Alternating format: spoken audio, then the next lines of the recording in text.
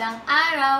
Ako po si Maria Gr5 ng 5 Cleanliness at ito po ang aking Math Tula Challenge. Math Dali!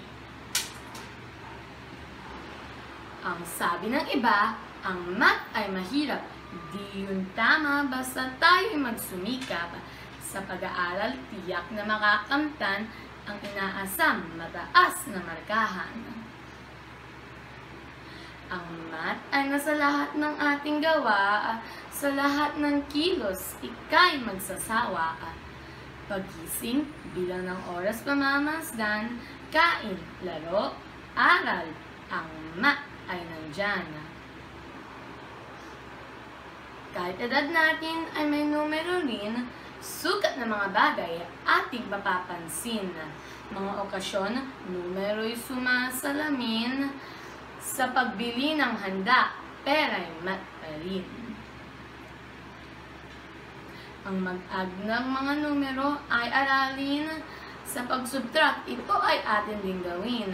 Mag-multiply, atin din kabisaduhin. At pag-divide, huwag natin lilimutin. Isang metrong layo, pandemya ay panlaban, math ay andyan pa rin. Huwag kalimutan. Paglutas sa mga problema ay kailangan, math siguradong ating matatakbuhan. Magsanay tayo para maging batikan, math dali lang ang lahat kung susubukan. Kaya't pag-aaral ng math pagbutihan para sa ating magandang kinabukasan. Paalam!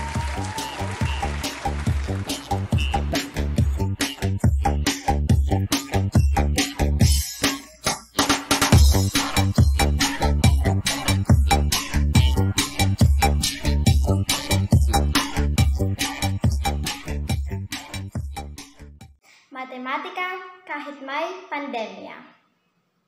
Ang matematika ay masaya, minsan nga lang nakakatulala.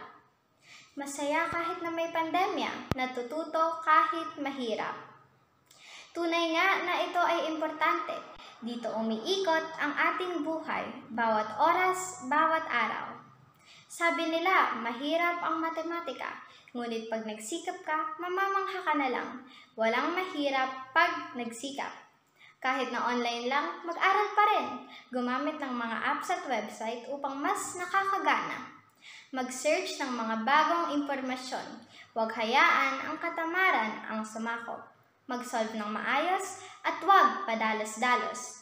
Magkamaliman, yon ang gamitin para sa bagong kaalaman.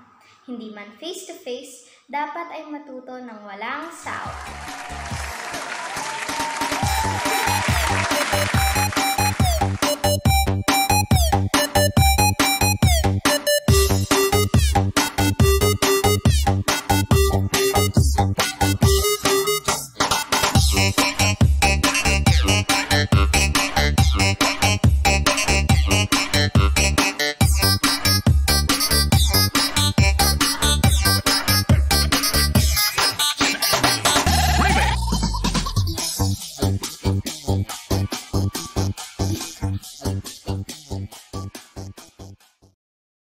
Mathematics engaging amidst the pandemic. Studying and learning math is fun. You can see it outside everywhere you run. But now you can't go out due to pandemic as it is made people get sick. But nothing can stop us to learn mathematics with the use of gadgets and electronics. You can solve problems in math but must follow the right path. When there is a box, you will see a square. A box and a square, it's a perfect pair. A book shape is a rectangle. A book's corner is an angle. Just like square, table has 4 sides, the same with 4 corners. A lot of jobs that include math like an architect, every detail needs to be perfect. I learned that math is everywhere. You can see shapes anytime, anywhere. When you see an object, they have shapes. An example of round object is grapes. Do not stop learning mathematics, even this time of pandemic. Because if we study math seriously, we can solve them so easily.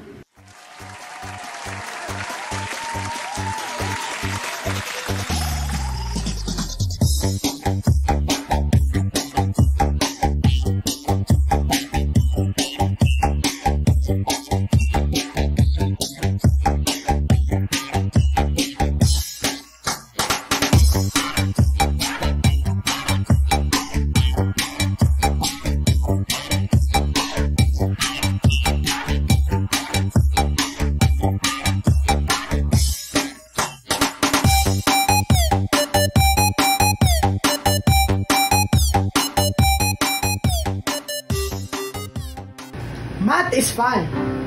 Yes, agree? Are you a fan? The pandemic is very disappointing, but it won't stop math from spreading. They say solving math problems is quite challenging. I say solving one is truly amazing. Math is everywhere. Even inside the house, you can see it there. From counting the hours of sleep down to counting the leaves that I sweep. Math is unstoppable. Can you count how many toys under the table? This pandemic is really heartbreaking. Virus can hit you in a matter of seconds without you knowing. People got scared. Nobody's allowed to go out. Stay at home, be safe, and wear your masks out. Math is fun. I'm truly a fan. Thank you for the knowledge you bring. It lessens our worries. Math is truly engaging.